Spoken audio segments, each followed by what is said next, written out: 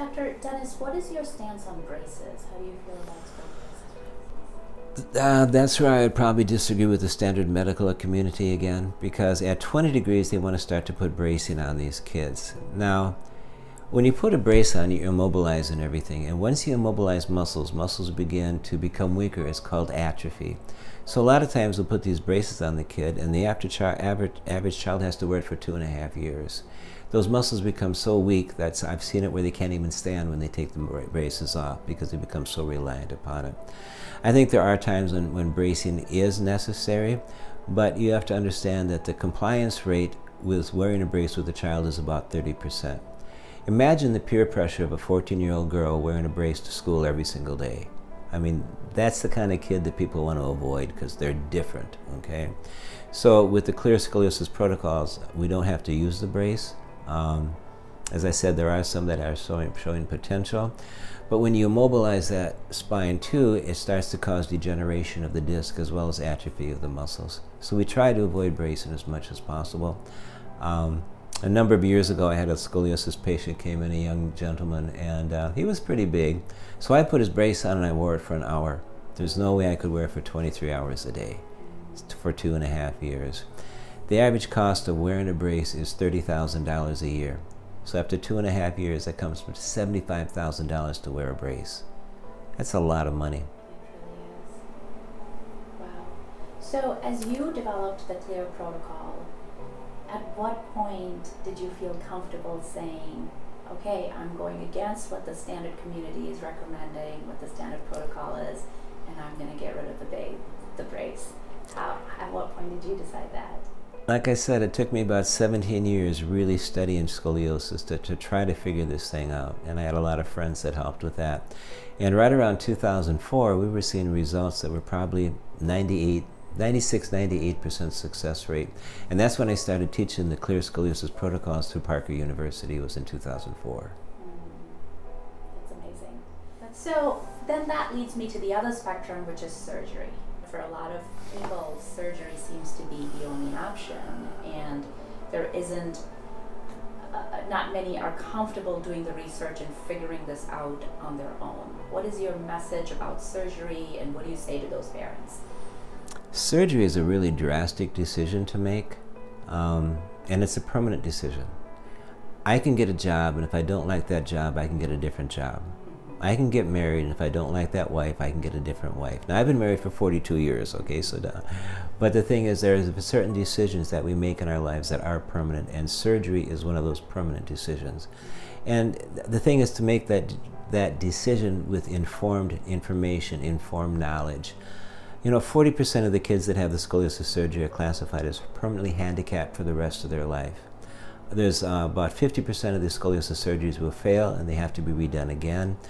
If you take someone with that scoliosis surgery and put them into a type of trauma, a car accident, a bad fall, the rods can break and they have to be redone again. They're more susceptible to injury. And you have to understand that the spine isn't just a bridge that connects the hips to the head. The spine is a machine, a spinal biomechanical machine that locomotes the body, that allows the body to move freely. So it's like a car. If I have a car with 6 cylinders in it and it's not running properly, so I'm going to fuse 4 of the cylinders together, is the car going to run better? It's not going to happen. So we take away the function when we do surgery. And it's a very extreme surgery. I've seen it performed. They go through and remove a lot of the parts of the vertebra, the disc in between each vertebra. They're going to take bone from the pelvis and put it in between each vertebra. And they're not just doing it in one area as far as the spine goes. They're doing it through, say, from T2 all the way down to L3. And that's an extreme surgery. Very traumatic for the child and very difficult to create function in the future. How long would the recovery be after the surgery for scoliosis surgery? Total recovery is about a year. Yeah, to resolve for that completely. You know, we've all had friends of ours that have had, say, lower back surgery or neck surgery. They're only doing 2 units together. So here you're doing like 12 units together, and it's much more, it's a very serious, it's probably one of the most serious surgeries that they do.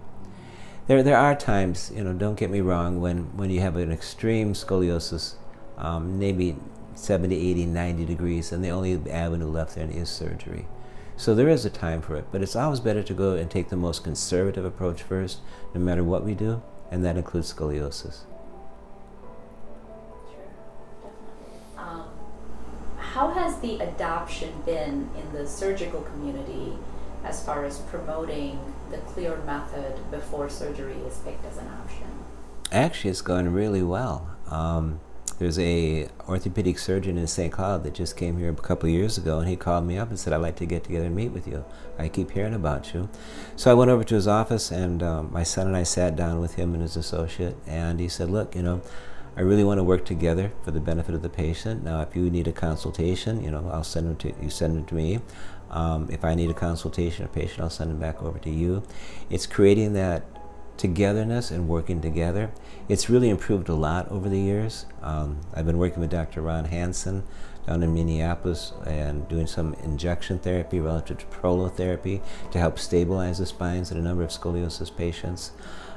There's a number of orthopedic surgeons that we work with, and I've actually had orthopedic surgeons, there are some cases that they do have to go to surgery. And what the orthopedic surgeon has done is recommend the clear scoliosis protocols, because they find that by going through the mixed fix set protocols, their surgery has a much better outcome because that spine has been loosened up and it's more corrective. So there's a number of orthopedic surgeons in Pennsylvania and Florida that we've been working with in regard to that.